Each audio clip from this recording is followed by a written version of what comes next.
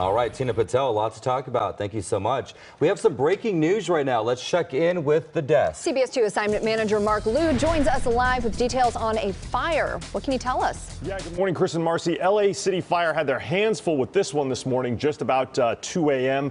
That's when they were called to the to 20th Street near the 10 and Vermont. That's in the Pico-Union area west of downtown. Take a look at these big flames. This is a two-story apartment building completely engulfed in flames.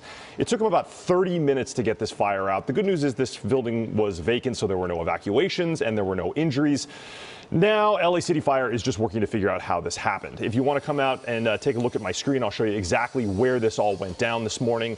This was the 16,000 block of West 20th Street. That's right there, as I said before, near the 10 and Vermont. It's this building right here.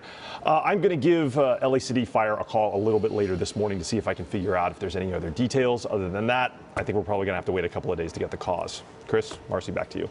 All right, Mark, thank you so much. And also, we are tracking a lot of big stories today. So here are your morning headlines.